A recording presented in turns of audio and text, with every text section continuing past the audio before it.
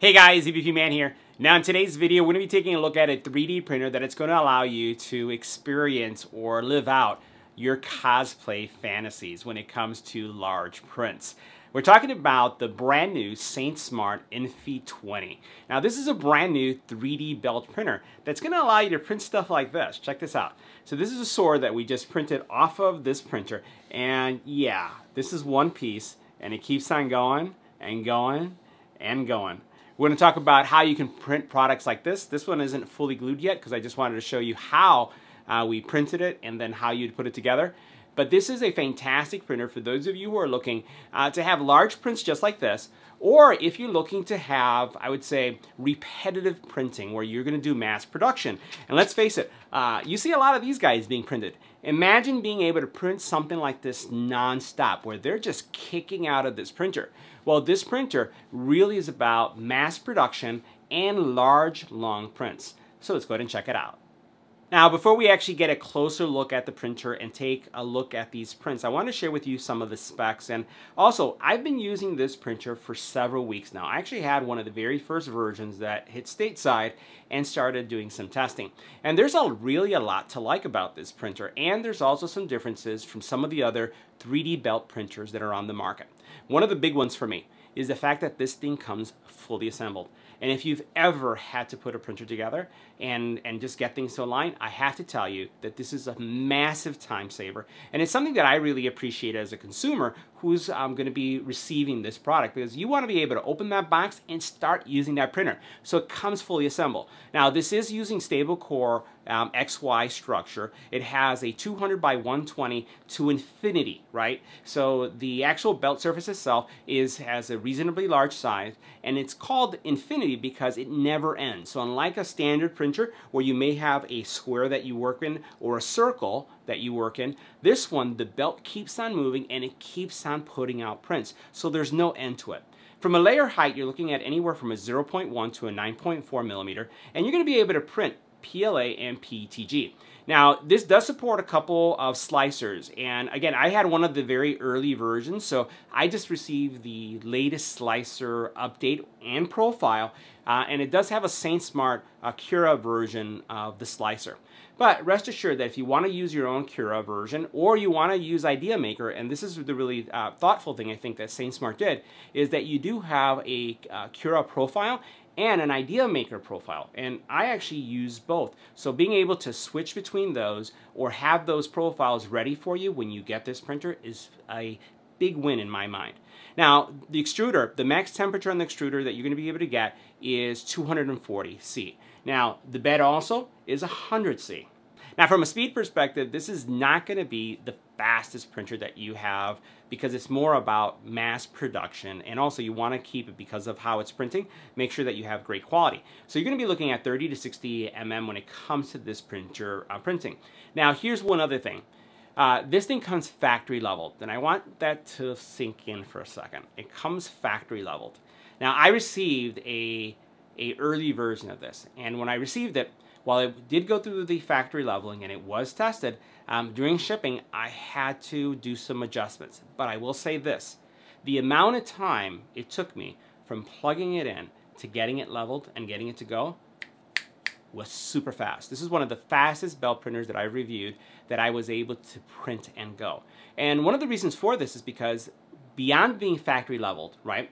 If you get it where it just works out of the box, it also has an onboard leveling test. So you don't have to slice anything. You're able to, as soon as you open this up and you load the filament, you hit a button and you'll be able to see if this thing is leveled. And you're going to see that leveling test when we take a closer look at the printer.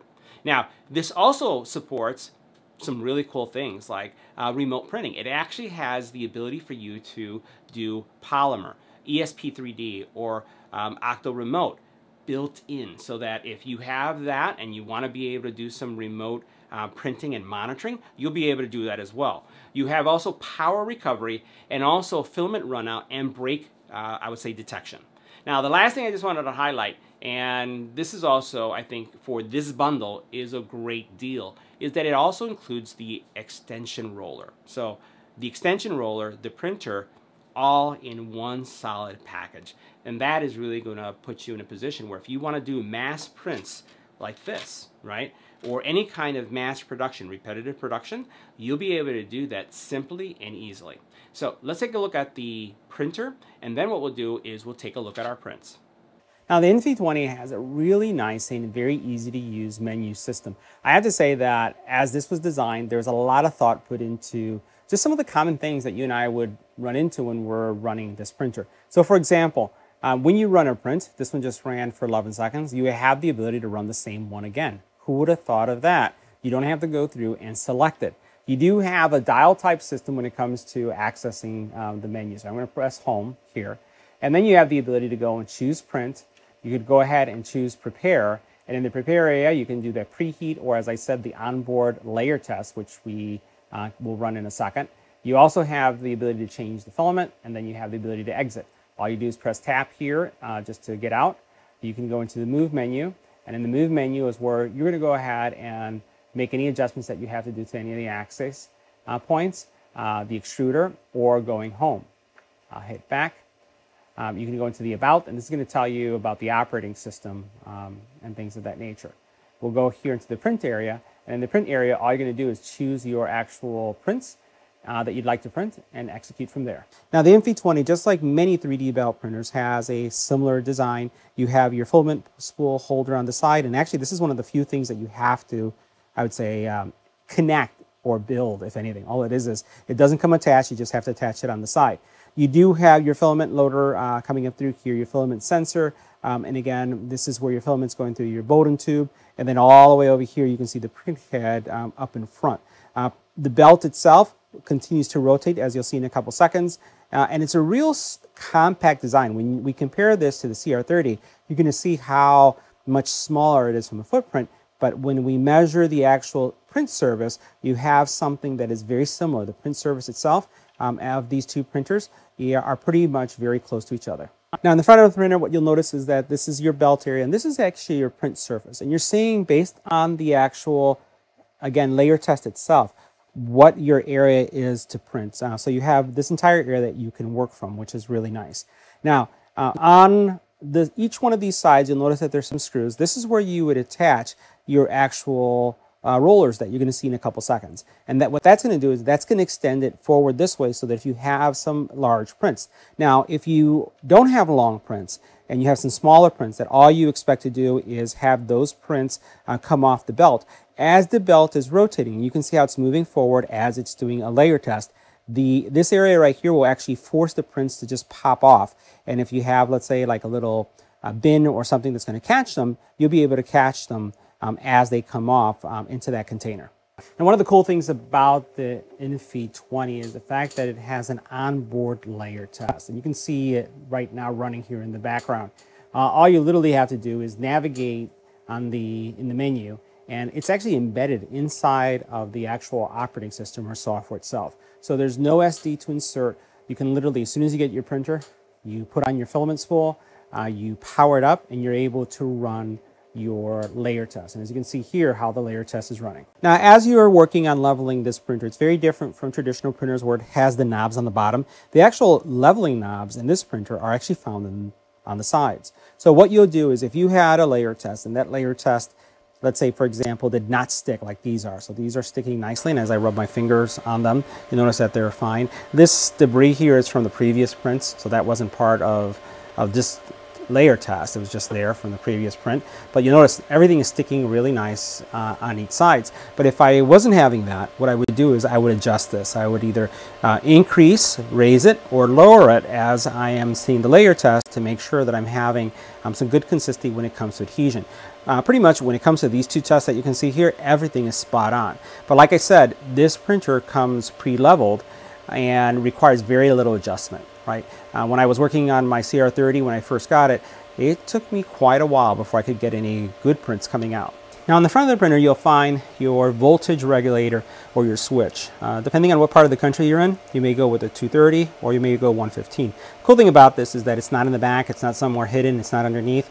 You can check it really quickly once you receive it, adjust it for your country, and then once you set it, you don't have to worry about tripping it by mistake because it's recessed. Now on the front left side of the printer, you're going to be able to find your power button as well as your power cord. Now this printer runs relatively quiet, and as we bring the sound meter here just for a second, you'll be able to see what kind of sound we're getting, or white noise. So you saw around 48 dB. This is actually quieter. I have a printer running on the left and to the right of it, so there's some additional noise coming in, but it's super duper quiet, which means, you know, depending if you have limited space and this is one of the, or the only printer that you have, you don't have to worry about it making a lot of noise. Now, as we compare the INFI-20 to the actual Creality CR30 that you see here, you'll notice that the actual footprint of the printers is very different. You have one that is much more compact, takes up a lot less space, which means that if you have limited space and you need to have multiple of these, this is going to go really well. This one does have a wider front, and you can see that there's a lot of space here compared to the space that you have right here, that I would say is somewhat wasted, right? Because it's not necessary. You can taper that down to be able to make it a little bit more compact, and that's what I think Sainsmart did with this model here. But for the most part, as you look at each one of these side by side, very similar design when it comes to the belt printer itself, where the spools are located, where the filament loaders are, and then also the placement of the print heads. The one thing though that is different, and I would say is kind of my preference at this time, is going to be the location of the overall controls. The display menu is at the top. I like where it's at, and I also like the operating system. The navigation seems to be more intuitive than what we have on the CR30. The CR30 is just really basic. Now, that doesn't mean that it's going to be I would say less of a printer or a worse printer. It just means that the UI is just not as polished as what I've seen over here with the Sainsmart. Now, if we were to measure the actual printable area for the printer and we were to take out this tape measure right here, you're looking at around 8 inches, right? So that's what you can see there is around 8 inches that you can work with. Let's go ahead and take a look at how does this compare to the CR30. Now, as we take a look at the print area for the CR30 and we take out the tape measure, you'll notice that the actual belt itself is a little bit longer. So we're looking at around 9 inches in length. But what I've noticed is that I haven't yet been able to take advantage of the entire print surface here. So even though the belt is wider, the actual print area is very similar to what I found in the Sainsmart. Now, the Sainsmart does have a push button type control when it comes to navigating through the actual menu. But the menu, again, seems to be a little bit more polished on the Sainsmart, and the actual screen itself is much larger. Now, with the Sainsmart, you do insert your micro SD at the very top and the back of that control unit, and with the actual CR30, it's here in the front. This uses a standard SD. The Sainsmart uses a micro SD. Now, for those of you who are curious about what the roller system would look like if it was attached to the Sainsmart, pretty much this is where it would be placed. We would have the support brackets obviously supporting this point right here, and then as your prints are coming off, what would end up happening is that those prints would just roll onto this roller. Now, this again is for large prints, so if you have very long prints like the swords, you would use something like this. But if you're using or printing small repetitive pieces, like even those face masks that I was showing you, or those Halloween masks, you would not use this. I'm going to share with you how we've gone through the prints on this printer, but there are different techniques that you can use, especially like if you're going to print a sword like this. You know, one of the things that we did is we sliced it in half, and this is a print that's available on Thingiverse. We were able to slice it in half, and then what we ran it, this is all stock settings, right? I didn't go into detail, really just out of the box. I wanted to see, without any tweaking, what kind of quality you can get from the printer. Now, you can tweak it, you can change the layer height, you can do everything that you'd want, but this is about for me, getting the printer, unboxing it, heating it up, making sure it's layered, leveled correctly, and then running a print. So that's how we're looking at these prints right now. So what we did is you notice here is that we sliced the actual file in half, right? And you could do that in Idea Maker. You could also do that in Prusa Slicer as well. You can't, I don't know if there's a Marketplace add-on that would allow you to actually slice it any other way. But this is what we did. We sliced it in half so that we can print it. And we did it because we didn't want to have any kind of supports marring the actual surface, because we wanted to reduce how much sanding we do. Now, you could print this completely, and then you would have some supports on one side. That also works as well. But let's take a closer look at this so you can see the actual quality. So notice how clean this is right here. Really, really nice quality. And then as the printer is printing, what's happening is this continues to move out like this, right? It just continues to come out. And you can see really, really nice, everything is just really nice. This is using, by the way, GST 3D filament. So again, it's not the most expensive filament on the market either, which is something I also wanted to see if it would, how it would print and what quality. So this printed out really nicely. And then what we do is we would basically take the two halves and then we'd glue them together, and then you'd have your full sword. But the nice thing about it is as you look at this, and it's not going to be able to show all on camera because it's so long, this is all one piece. So that's what makes this, I would say, stronger, because you don't have to worry about connecting pieces and gluing the pieces together and then worrying about sanding. Now this is a second print that I ran, but this time I ran both sides so that you can see, what it would look like if it was put together. Now again, I haven't glued it, so you're going to be able to see some spacing here, and as we go on camera here, you'll be able to see kind of like the spacing that we have going on. So there's some spacing there, but that's just because I haven't really glued it. I just wanted to show you how this worked. So here you can see how it's gapped, but if I squeeze it in, you can basically see how that gets nice and tight. And then you could either use some filler here, or after you glue it and you press it. Now again, you could have printed, and I could have printed this entire I would say sword standing just like this, and then had supports on one side. But my fear is that this wouldn't be as clean, and then also as you look at my edges right here, I would just felt that there was going to be a lot of work to clean that up. So it's your choice if you want to print with supports or not, splice it or not the way I did. But the whole thing about it is that the overall quality of this sword, and as you can see that right there, is pretty spectacular. Now the next part of my test was what would it, or how would it perform if I was printing a lot of repetitive pieces for, let's say, for Halloween or any kind of cosplay. And as you can see here, very popular show, right? And this is a face mask. This is actually the bottom portion of the mask. And what I was doing is I was running on this full production, having this thing kick them out, and literally with little to no supports, having this really printed out in succession, piece after piece after piece. And as we take a look at this, you can see how clean this is. So notice how nice, really no stringing, and the supports came off really, really well as well. Very functional, this print as well. So ran these, was able to run about 10 of these at a time. So ran all the bottoms and then all the tops, and it printed without a problem. Now the other thing that we also did is we ran another print, and we'll go ahead and bring this one in. And we've seen this also on Thingiverse. By the way, again, all these files are Thingiverse files. When we took a look at this, we went ahead and we ran this. Now this was running a different filament, and the print issues that you see here, you see these defects that are here, it's because I did not dry out this filament, right? It has nothing to do with the printer, because as you saw these other prints here, these other prints were pretty good, right? They had no problems. This, for me, has to do with the filament. So what we did is we dried it out, and then we ran some other prints using this filament, and it worked fine. But again, this is the kind of stuff that you can get, and again, you could get continuous prints. So from a print perspective, very happy with it, and it seems to me, as I compare it to my other Bell printer, that this one seems to print just a little bit faster. So that's how the prints look.